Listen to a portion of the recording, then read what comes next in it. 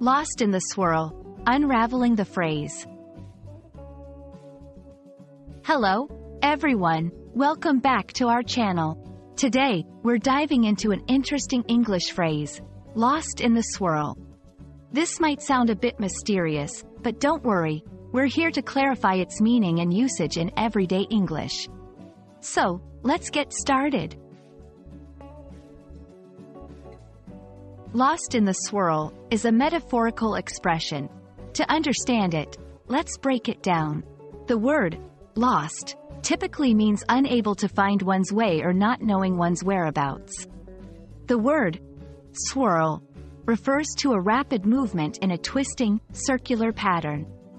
So, when combined, lost in the swirl vividly depicts a situation where someone is overwhelmed or confused by a chaotic or busy environment.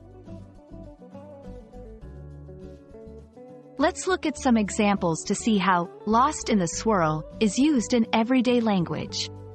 1. In personal situations, imagine you're at a large, busy airport for the first time.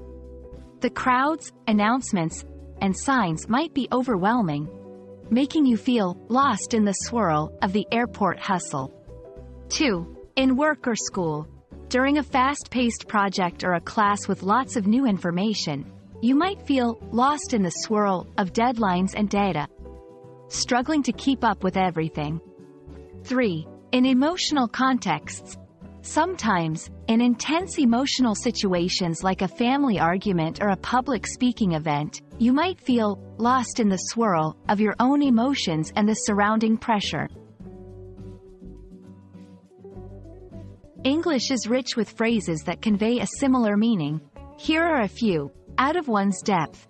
This implies being in a situation that is too difficult to handle. In over one's head, similar to the above, it suggests being overwhelmed by a situation. Swamped.